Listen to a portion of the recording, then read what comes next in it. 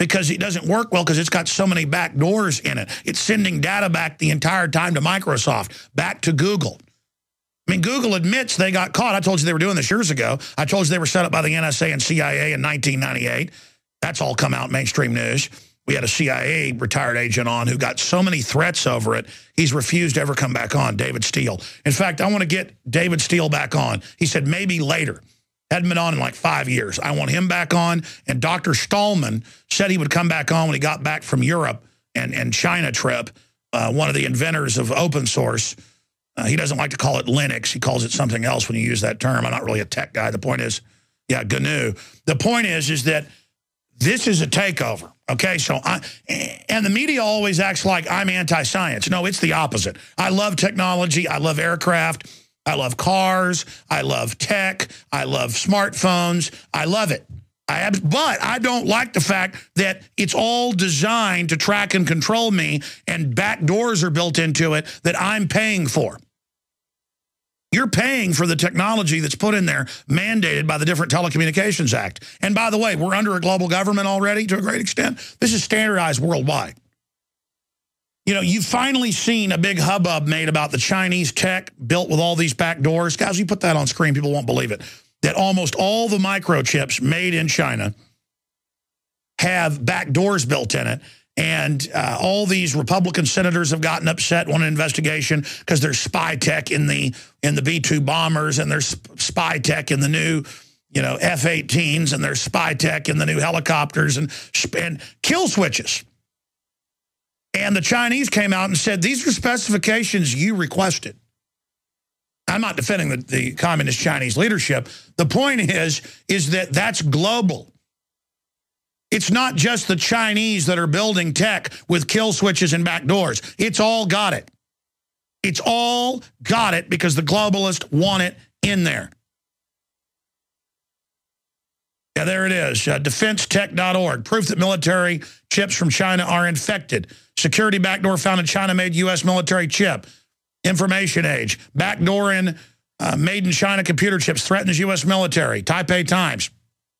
Backdoor found in Chinese-made U.S. chips. Slashdot. InfoWars. Security backdoor found in Chinese-made U.S. chips. Alex Jones. On and on and on and on and on and on. Now, like, where is my stupid tracker phone? This little piece of technology where I can check the weather when I'm out on the road, where I can keep in touch with my family, where I can shoot videos and upload them on the road of what's going on. It's a great double-edged sword.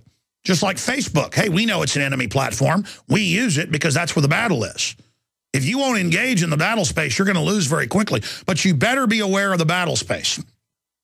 And all of you out there that are in PSYOP who think you're so cool, you're a victim of your own PSYOP. This system, in their own words, plans on killing you and your family once this is in place. So that is so foolish to think that you're on a winning team just because you know all of this. What, does it make it okay that you know that there's a global government forming and sending its electronic tentacles into everything to track and control society and turn off resources and then start systematic soft kill operations? They're going to accelerate those. I mean, if you think that's cute and funny, if you think it's, I mean, look right here. Keep showing this every day the last couple of months. Harvard study confirms fluoride reduces children's IQ. Fox News, food consumer, you name it. Reduces IQ massively, 10 to 20 points depending on what variant of type of fluoride and how much, depending on the city, and causes massive cancer increases and all sorts of other nasty things. They do this in the 20s. Again, did you get a memo, PSYOP officers in corporations and in the Marines and in the Army and in the Department of Defense and at DARPA? Did you get a memo not to drink this? The answer is, no, you didn't get a memo, you idiots.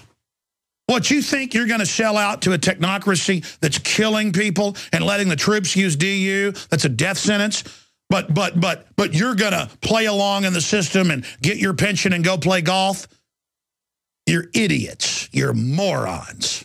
You cannot make a deal with an evil of this magnitude. And it just goes on to say doctors want everybody to have all pills over-the-counter, you name it, need to have chips so they can monitor you and track you because of drug abuse. Yeah, they push all their toxic drugs on people, get them addicted, and now say everybody's got to eat microchips. They've already found most Americans that are having autopsies done already have nanotech in their brain. Oh, you think that's an accident? They've already got vaccines introduced and tests on troops that are coming back like zombies that wipe out emotion. Your free will destroyed, basically lobotomized. They call it the anti-stress vaccine. The point of this technology is not to say you're being a bad patient. The point is to have accurate data. So, and that's the doublespeak. It is saying we're going to track you as a patient. Co-founder of the company, Chief Medical Officer George Savage said, the swallower sensor is linked to a skin patch worn in a patient's torso, which captured the report sent by the sensor about the size of a grain of salt. The sensor has no battery or antenna and is activated when it gets wet from stomach juices. That completes a circuit between coatings of copper and magnesium on the other side, generating a tiny electrical voltage for a few minutes. This is just the first gen of all this. And it goes through basically making the patients all take these and where all that's going. Let me add, too, this is all quack stuff. Just like they've proven the lie detectors are a fraud. They now have these brain scans at airports saying, you know, you're a killer or you're this or that. That's all a fraud. Scientists successfully hacked brain to obtain private data. It sounds like something out of a Johnny mnemonic, but scientists have successfully been able to hack a brain with a device that's easily available on the open market. Researchers from the University of California, University of Oxford, in Geneva figured out a way to pluck sensitive information from a person's head, such as PIN numbers and bank information. And it goes over it. Ladies and gentlemen, let's just stop right there. Let me tell you how to hack the brain. The Pentagon actually has documents called Hacking the Brain. The Brain Has No Firewalls from the 80s. Look it up. Full spectrum dominance, the brain and beyond. Just look it up. Your eyes are brain tissue. They grew out of your brain in the embryonic development. It hacks the brain when you look at something. Your brain is now accessing that information. You show a man an attractive naked woman, it hacks the brain. You show somebody images of a ice water when they're in the desert, it hacks the brain. So to understand, ladies and gentlemen, the brain doesn't have firewalls. It's wide open. When you're in an unconscious mode and just accept everything you're being told, in a jellyfish mode, suspended disbelief, you are wide open to anything and everything. Now, coming up when we get Doug Hagman, private investigator, advisor to police, military, you name it, when we get Hagman on, his source, NDHS, is saying Obama is, quote, going hot with a false flag. And then we got Steve Quayle joining us to expand on that. We'll also intersperse a lot of other news. But let me just put this out for you right now. There have been 4 different Democratic Party fundraising memos that went out saying, don't worry, even if the Republican nominee ends up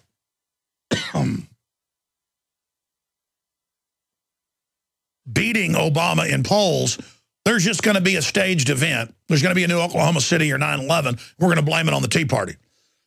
Also, Robert Shapiro, the famous lawyer, Clinton and Obama advisor, wrote that in the Financial Times of London. He said, without an Oklahoma City or 9/11, Obama's gone. Yeah, I mean, they say they're neck and neck, Obama and Romney. And sure, it doesn't matter at one level, but the system, the crime syndicate behind Obama wants to stay in power, okay? And when they openly say, without a terror attack, we're done, you have to look at that and say, wow, they may do this. And they've been setting the stage now to shift from al-Qaeda to domestic groups in the media since I've been reporting this the last 3 years, and since Glenn Beck, a year and a half ago, right before he left Fox News, warned people that they were preparing to blame him. Well, if you actually read Media Matters, it's me and Beck and anybody else they don't like.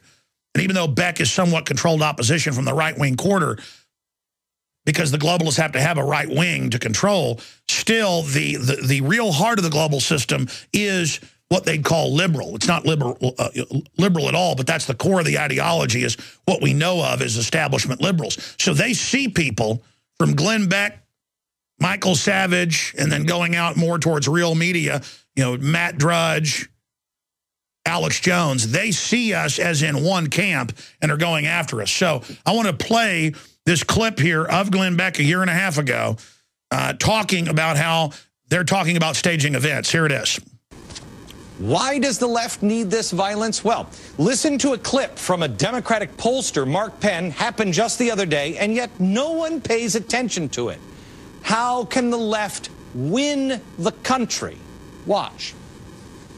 Cabinets don't really sell things. The president himself has to reconnect with the people. Remember, President Clinton reconnected through Oklahoma, right? And the president right now, he seems removed.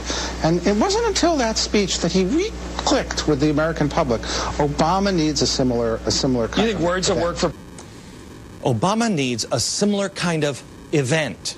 Oh, well, like Oklahoma City. If only Barack Obama could have the opportunity to speak to America after another Oklahoma City-type event, then he'll politically be in good shape.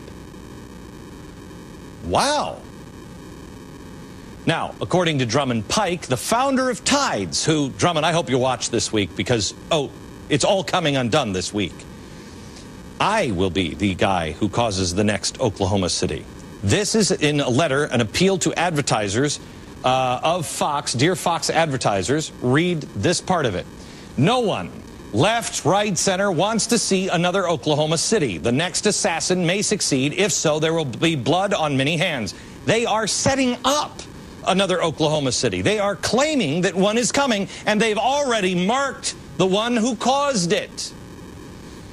But don't you miss Wednesday's show when I show you violence and the pressure? Again, the reason I show you this is I've pioneered exposing the false flag for 17 years. That's why I got into media, was I knew Oklahoma City was a staged event.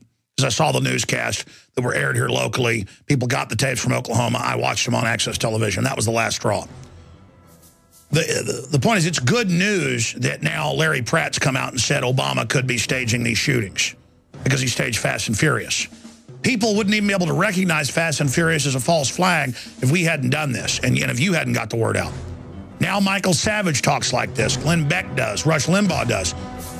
This is what will stop false flag, is recognizing it exists. The devil's greatest trick was convincing the world he didn't exist. A private investigator, advisor to state police, the feds, you name it. And I found he's got some pretty good information. Doug Hagman, he's got a Homeland Security source that dovetails with all the police officers you've heard call in and say, all Hades, they've been told, is going to break loose in late October, early November. October surprise. Is that the Iran war, staged terror attacks where Homeland Security claims the Tea Party's working with Iran? They are now saying that in Army reports. Iran and Al-Qaeda. And you're like, that's ridiculous. Well, that's because you're a Tea Party person and you know how Islamophobic they are. I mean, you can use that term. I mean, the average Tea Party person thinks Muslims are hiding under the table. That new 2016 movie that's out basically says Obama's a secret Muslim who's anti-colonialist selling us out to him. Homeland Security says, I mean, this is scrambled PSYOP, that group is working with the Muslims. Hey, let me tell you, they blow up a city and say it, the general public will get in line. Some Tea Party people will denounce their neighbor who's Tea Party and say, they must be Al-Qaeda too.